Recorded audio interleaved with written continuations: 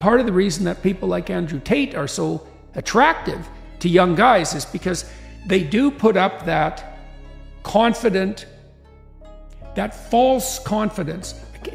Tate's a complicated guy because it's not all false, you know? Real people are complicated the way that like villains in comic books aren't. Tate's a fighter. It's clearly the case that he's got a certain degree of physical bravery. That's real, all right?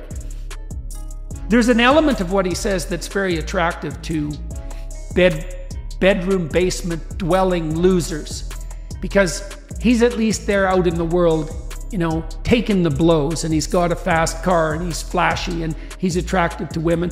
But a lot of what he's done, especially with women, doesn't just border into the psychopathic, it crosses the line.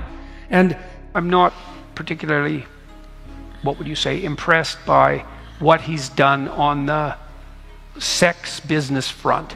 It seems to me a bit on the pimpy side, let's say. And I'm not a great admirer of pimps. So, even if they're the electronic version. And so that's not a good model. It's not an optimal model for people who are trying to progress. But it's a strange thing, because just as cynicism is an improvement over naivety, right, the capacity to be dark is an improvement over the lack of ability to be dark at all.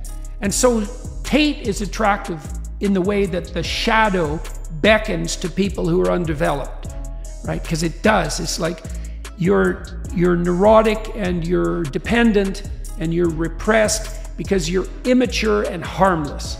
Well, one way out of that is to stop being harmless. And one of the things you can say about Tate is that he's not harmless. Right, well, it's a virtue. Now, it's a virtue that has to be bracketed. It's like cynicism is a virtue compared to naivety, but it's not virtuous in and of itself. It's a step on the way.